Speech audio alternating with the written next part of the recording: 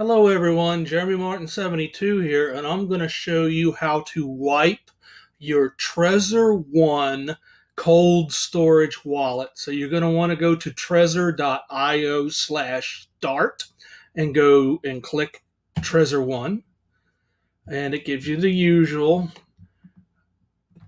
continue to wallet.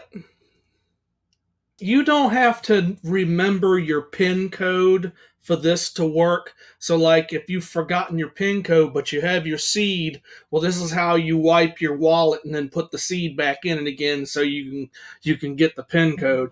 So you're going to want to go ahead and connect your wallet into your computer and then click check for devices. And there is the Trezor wallet. Go ahead and highlight that and hit connect.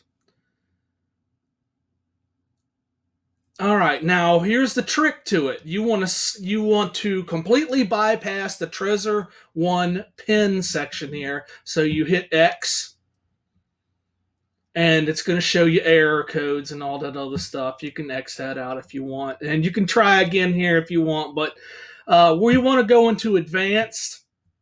And we're going to scroll all the way down. And like I said, this works whether you remember the PIN or not. This is how you wipe it, regardless. And then you look on your wallet, and it'll give you a cancel choice or a confirm choice. You're going to hit the confirm.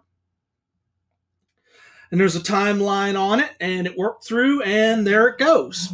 Now remember, your Trezor is powered directly from whatever device you plug it in, so there's no batteries in your Trezor, and that's it. You can go ahead and put whatever seed you want in there, my brothers and sisters. Later.